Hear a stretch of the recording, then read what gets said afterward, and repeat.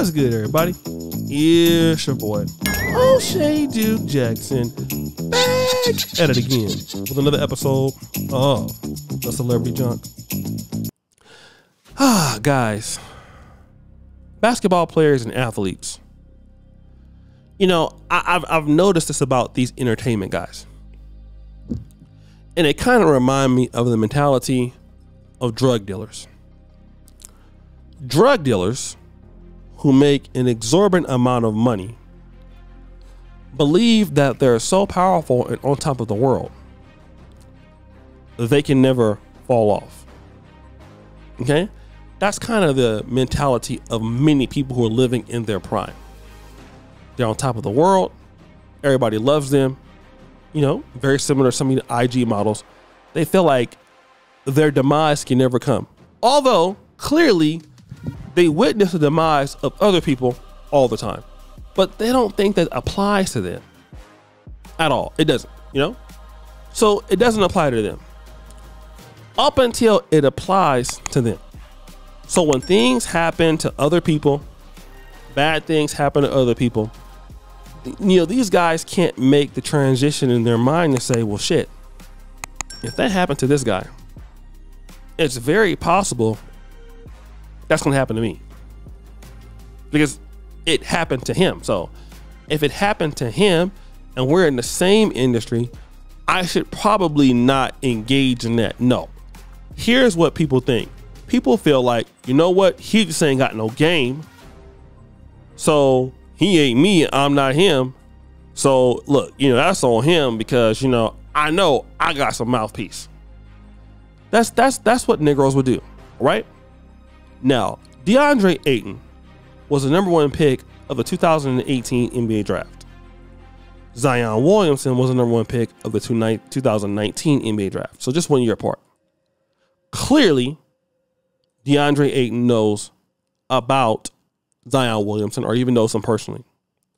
We all saw what happened with Zion Williamson and Mariah Mills. It's clear as day. The whole world saw it. These lies, these situations, you know, he ended up getting somebody else pregnant, but this chick was a side chick. She's literally out to destroy the guy. Okay? DeAndre Ayton should have looked and said, shoot, I'm a young guy. I got my career, everything I'm working for. You know, I don't need that kind of drama in my life. You know, I'm with a good organization with the Phoenix Suns.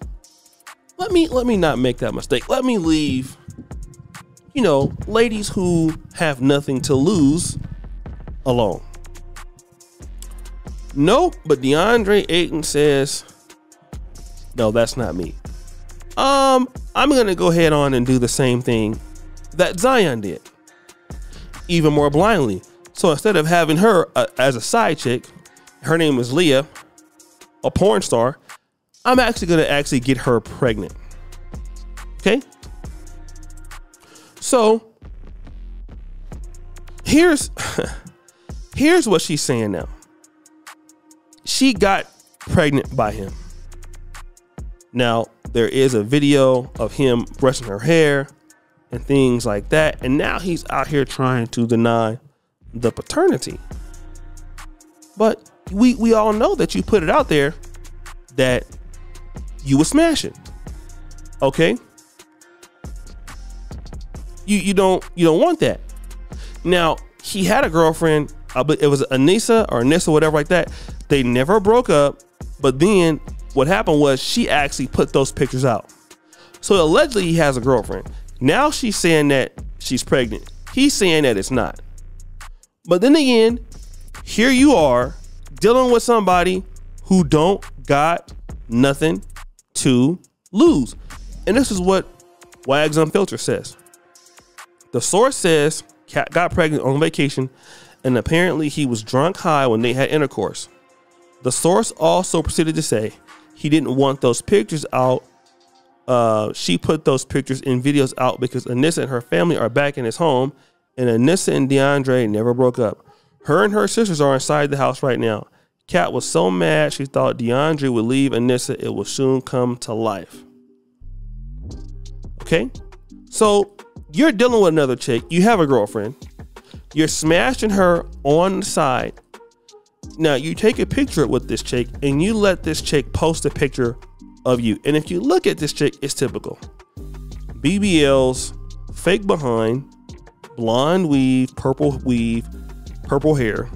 And then all of a sudden, when the chick goes and does silly things like this, here comes the brothers. Man, she's shady. She a 304.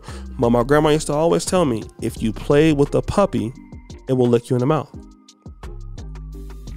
If you play with a puppy, it will lick you in the mouth. What does that actually mean, guys? It means that you're going to F around and find out. You don't think that fat meat is greasy.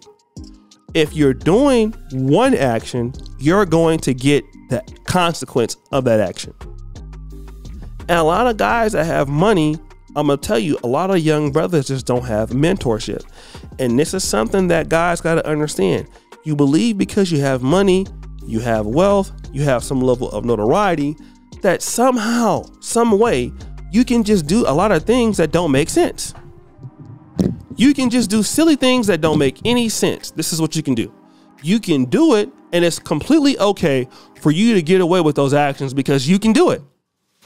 Because nobody's going to challenge you. And you know, a lot of guys got to understand, you have women are talking to you. They're basically letting you do whatever. They're accessible to you. So now you got money. These are the same chicks who would never deal with you before, but they're dealing with you now. So now it's like, okay, you know, I should be able to get this going on. I should be able to get this popping. I should be able to do X, Y, and Z. It is completely okay. And these chicks love me. But bro, they're not you. I keep telling you guys, you are the ones that have worked all your life to be who you are. Okay? That's you. You've worked to be who you are in this life. It's been you as a man that's playing sports or you're in business and when you was broke, didn't nobody like you. Nobody wanted you, bro. Okay? Nobody wanted you. Nobody cared about you. All right? It's been you the whole time. All right? It's been you. It's been you out there on the bus. It's been you out there here and there. It's been you out there suffering. Everything you've done in your life, it's been you. Now, this person didn't have to do anything. You had to work that hard to get her, which is you worked all that hard to get her who could never give you anything. But this is what you had to do. How was that ever a fair exchange? What did you gain from that? Then you go out there and a person who don't have nothing to lose, they don't want to contribute to their own life because they're not, because they don't have nothing. But now for you as a man, somehow you need to risk your own stuff to deal with them and to pay them to destroy your life. So many men are paying women to destroy their life. Like, hey, listen, I want to give you money to destroy what I do. I would love to pay you to destroy everything that I have going on. Like, this is what I need. I need you to do that. Please. You are the person that I want to give all my money to destroy what I have going on. I want you to expose me. I want you to get pregnant. Then once it happens, I'll start blaming other people. Bro, don't you know when you get money, everybody's after you? Don't you know when you start doing well, people hate you? People are lazy. People don't want to work. People want to take advantage of what you're doing because you have it and they don't. Women, men, family, everybody's coming. There's not anybody who's not coming. They're all coming because they're lazy, they're untalented, they're sick, they're sorry, they're dusty, they're broke, they're poor. They're all coming. And you can't be there with them. You have to live a different level of lifestyle than them because they are not supposed to be there. But so many times, here we are letting people in our spaces that don't need to be there, and we let them there, and then when they're there, we get mad. When they're there, we want to start fighting. when they're there, we want to get angry. But they shouldn't be there in the first place. They don't deserve to be there. Leave them where you found. Matter of fact, you shouldn't even find them. Leave them where they at now. Because all they're going to be doing is two things: destroying their life and destroying somebody else's life. And it's better somebody else than you. Let them keep all that sloppy sex and whatever they got. Look, man, you can get that with somebody who wants to add value to you. Okay? How much booty do you need? I mean, and at that, we ain't talking about no real behind. We're talking about something that's plastic. You know? Like, all they got to do is go and buy a fake butt and they can get to you. So, guys, what do you think? It's your boy, O'Shea Duke Jackson. Back at it again for another episode of The Celebrity Junk. Appreciate you for all you subscribe to the bell. We're out.